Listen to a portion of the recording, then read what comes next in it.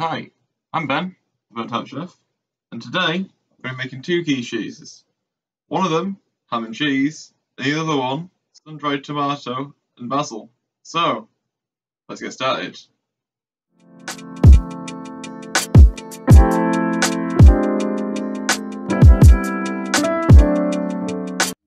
So first we want to start with our short crust pastry. So first, 50 grams of very cold butter, chopped up into little cubes, about 1 centimetre square.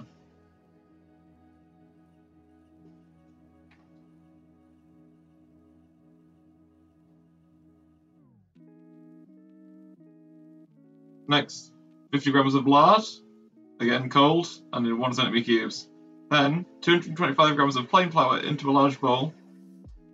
Add in 2 grams of salt, the butter, and the lard.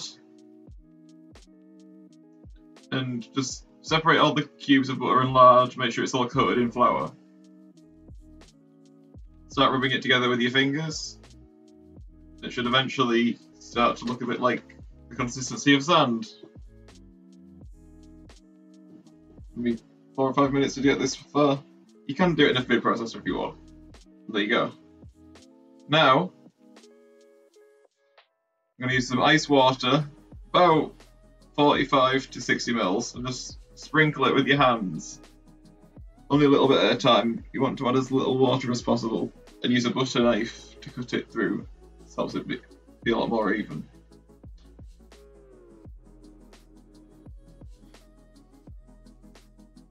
It needs a bit more. The ice makes it colder, which stops the butter and lard from actually melting in the flour. So at the moment it's just really tiny pieces of butter and lard in there, it's not actually melted. There we are. Looks about right now. So now, gently try and form it together into a ball. If it won't form together into a ball, that means you need a little bit more water in it. Just repeat the butter knife method again. Be cautious, you don't want to add too much water. And now, to the bowl, just give it a light knead, only 1 or 2 turns. You want to work it as little as possible.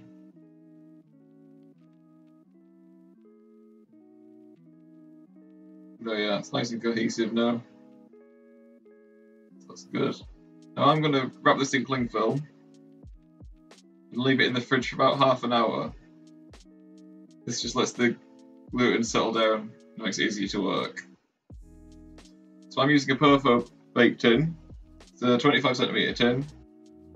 So now, I'm going to flour our work surface slightly and evenly. I'm going to get our rested short crust out. Flatten it a little bit by hand, just get it into a sort of puck, and then use a preferably stone or marble rolling pin because it keeps it cool. Floured, of course, and evenly try and spread it out without getting any cracks. If you get any big ones while it's still thick, you can smush them back together. Just try and keep it as round as possible. Now there we are. I like my pastry quite thin on quiches, so it's what I've done. So measure it by there with the tin. You need to thin it out more in some areas. Do it. There we are. So now I'm going to sprinkle a little bit more flour on it. What I'm going to do is use the rolling pin to roll the pastry up around. This bit's where it gets a bit tricky. And without it sticking to itself, I'm going to hold it, slide the tin under, and roll the pastry out into it. There we go. So now I'm going to carefully press the pastry in without ripping it or getting any holes in it. You want it to keep the shape of the actual tin, so you want the little ridges in the outside. It doesn't matter if there's any hanging over, because what we're going to do is just tear some of it off. We want to leave a decent amount, maybe 10 mil. Now we're going to put some greaseproof paper in, and add some baking beans. You can use like dried peas and stuff, but baking beans is better. Trim the edges of the baking paper so it doesn't burn in the oven. And now we're going to blind bake for about 15 minutes at 108 degrees Celsius on convection. So now that's baked. But very carefully, because they're very hot, tip our baking beans back into the tub.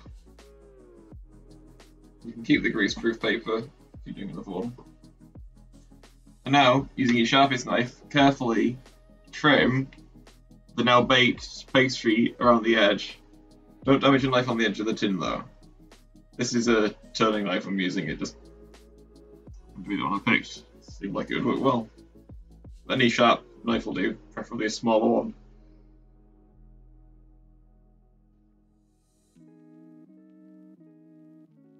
Get it all trimmed up nicely.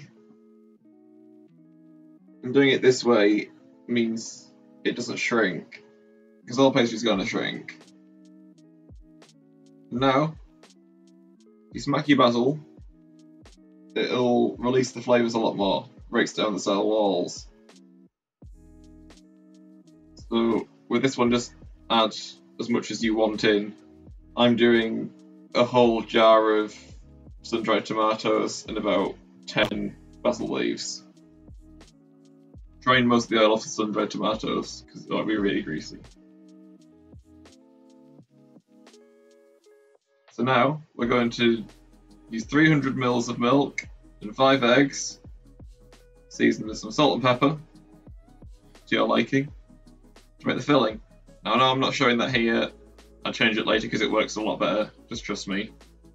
5 eggs, 300 ml of milk. Whole milk. Don't use semi-skimmed or skimmed. It's not milk. Let's tip that in. Some people like to do this while it's resting in the oven so that you don't spill it as easily. But now we're going to get onto the ham and cheese. So, I'm cooked this ham myself, but I'm using about 250 grams of ham, chopped up into small cubes. Again, about a centimetre.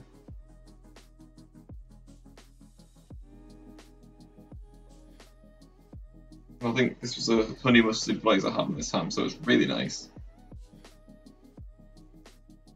And then about 250 grams of strong cheddar cheese.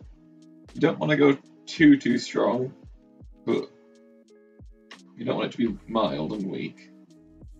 Let's grate that. Spread it out evenly in the tin.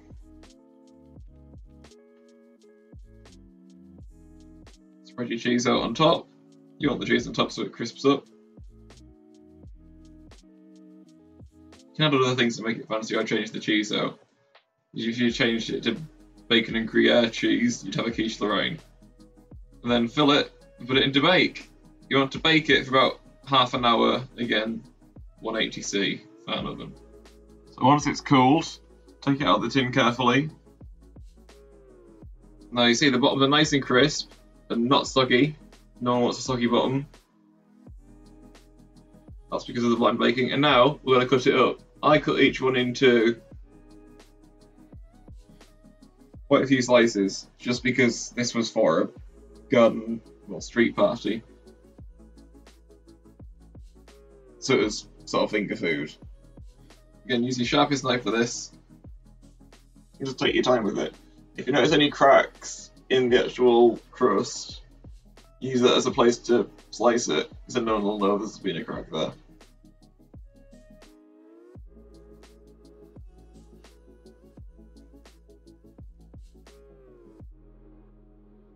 So there we go.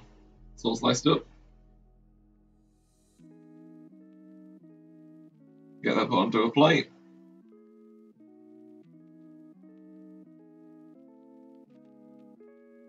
There you go, you can see there's nice, decent sized chunks. They're not too big, but not too small.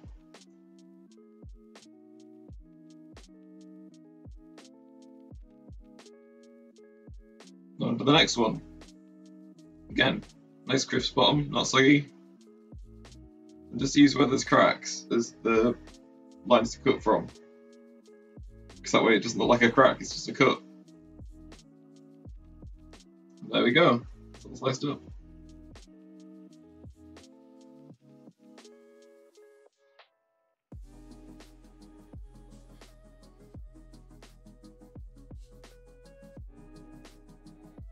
So now, it's time to serve. Of course, try it first. So, as for the crispy top, and it tastes amazing. So next, onto the sun-dried tomato and basil. Again, it's nice and firm, not overcooked. And that's amazing. So much better than anything you could buy in a shop. They're great. It has a thumbs up. Thanks for watching. Hope you enjoyed the video. Please like and subscribe. Bye.